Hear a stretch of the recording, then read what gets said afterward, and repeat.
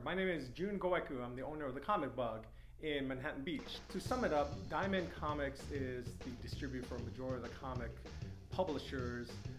I guess you can say they're a monopoly. They've had this for the last 20, 30 years. They're essentially the one company that ships out all the comics, and they're exclusively through them. Marvel, DC, Image, Darkhorse, and Boom Studios. A lot of these companies ship only through Diamond Comics, and they distribute the comics books worldwide. They've been doing this for quite a while.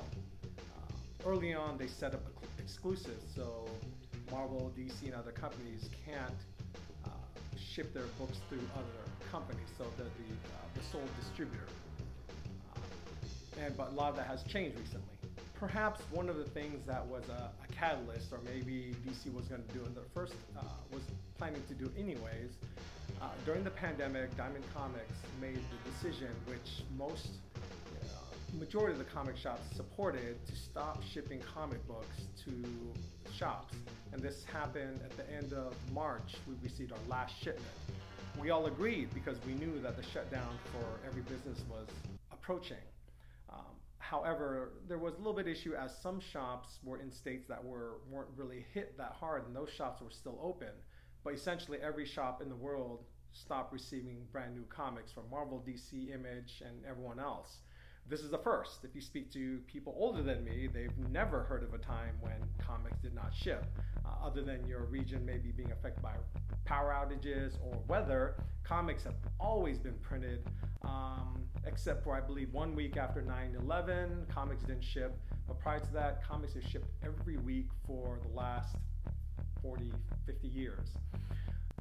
Diamond made the decision. We all agreed that we can't sell new comics while our stores are shut down.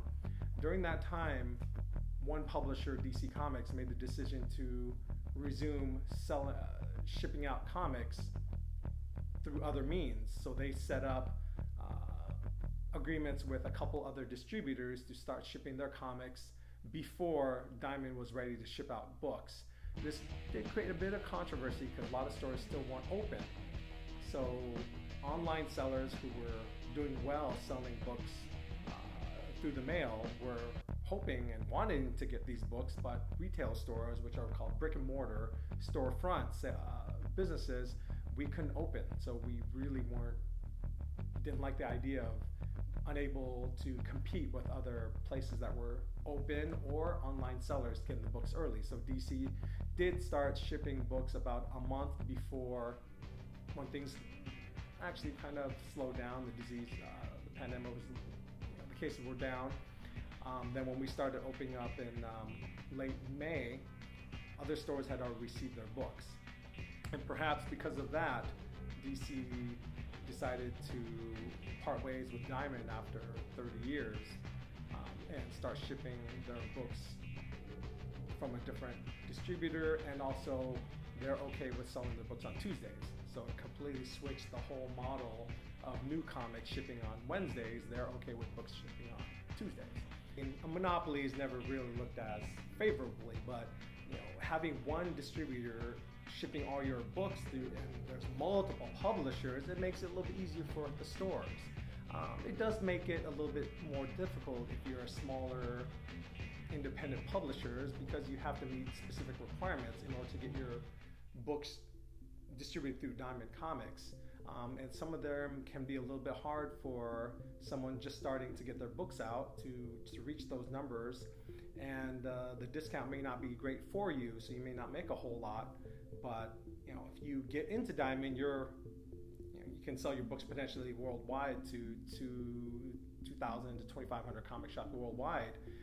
But if you're unable to get in there, it gets to be quite difficult to promote your books and to sell your books. And in the old days, currently if you can't get Diamond, the old ways are the only way, which is to send out contacts through every comic shop or even online sellers to sell your books in their shops. And that means calling them and negotiating with each comic shop if they would carry your comics in their store. And that's quite challenging. That's why for us, we do our ways, it's a little bit different. We're a lot more friendly to independent publishers. So let's say you print your own comic book.